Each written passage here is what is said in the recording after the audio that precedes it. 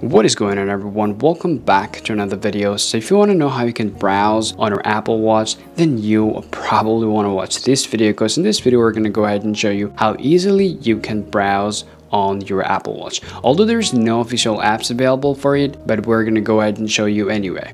Now, to do the process, first things you want to do, you want to enable your Siri on your Apple Watch. So we have a dedicated video about that, so we will give you the video link in the description in case if you want to know how you can enable your Siri. After enabling your Siri, just go ahead and press and hold your digital crown button and ask Siri, "Hey Siri, download a browser for the Apple Watch." Okay, searching for browser on the App Store. Now tap OK. Once you've done that, you're going to get a tons of browsers available on your App Store. Now all you want to do is just scroll down all the way to here unless you see this application. Well, we're not really promoting this application, but we find this application is very useful. So you can just tap to get it.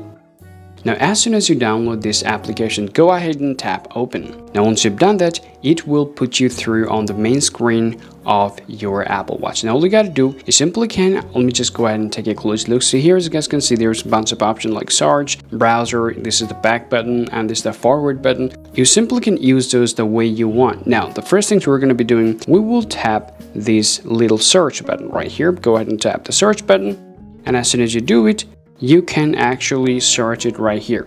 Now let's say you want to go to Google, for example. You simply scribble it, so I'll just type Google. After the typing whatever the website you want, just go ahead and tap done. Now go ahead and tap Google.